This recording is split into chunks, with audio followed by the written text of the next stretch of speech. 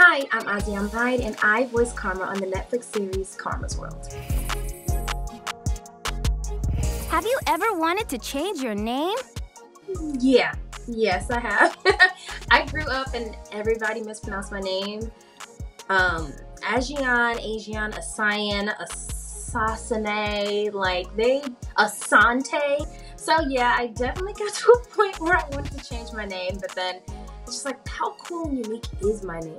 It's like I'm sticking with it and everybody's just gotta learn it, period. Have you ever really cared what people thought of you? I would say absolutely growing up, I think everyone does kind of just like want to fit in and want to look cool and worry if what they do is gonna be cool enough for them to have friends and not be by themselves. I think that's always a thing. You know, I never just kind of fit in one pocket. I was in multiple at the same time. I was in band, I was in chorus, orchestra. I did everything, but I think I did it because I cared about all those things, but they were also different communities of people that I resonated with. Have you ever looked at a blank page and not known what to write?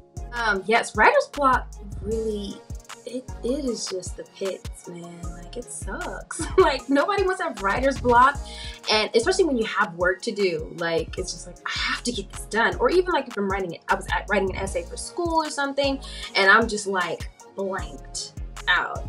But for me, I found that if I get writer's block, then I need to go out and experience life a little more, just go relax, and you know, I'm not doing enough to be inspired, basically. I'm probably just doing the same mundane things over and over and over again. So when I get writer's block, then I just kind of go outside, ground myself, do something cool with my friends, and then I'm back up and running. Has anyone ever told you that you can't do something?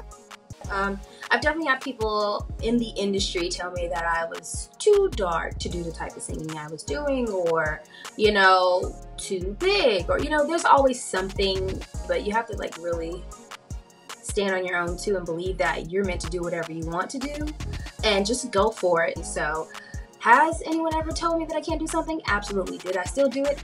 Absolutely.